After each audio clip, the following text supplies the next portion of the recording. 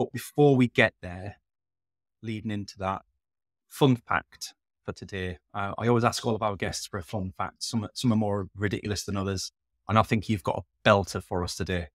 Yeah, I'm feeling quite embarrassed right now. And I think this is a fun fact that a lot of people would appreciate that actually happened to me.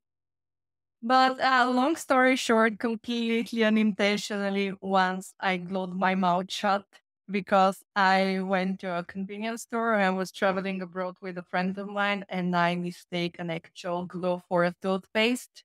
So as soon as I realized while I was brushing my teeth that it's glue, it was a bit too late to react.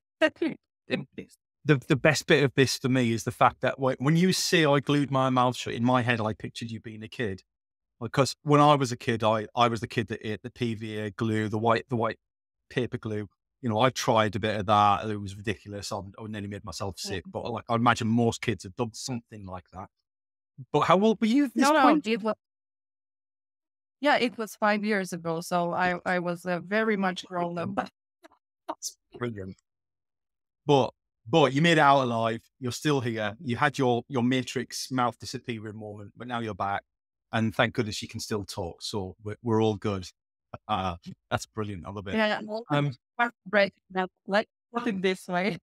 there's plenty of people out there, Irina, who wish that I would do the same thing permanently, but I'm sorry, people, but I'm not doing that.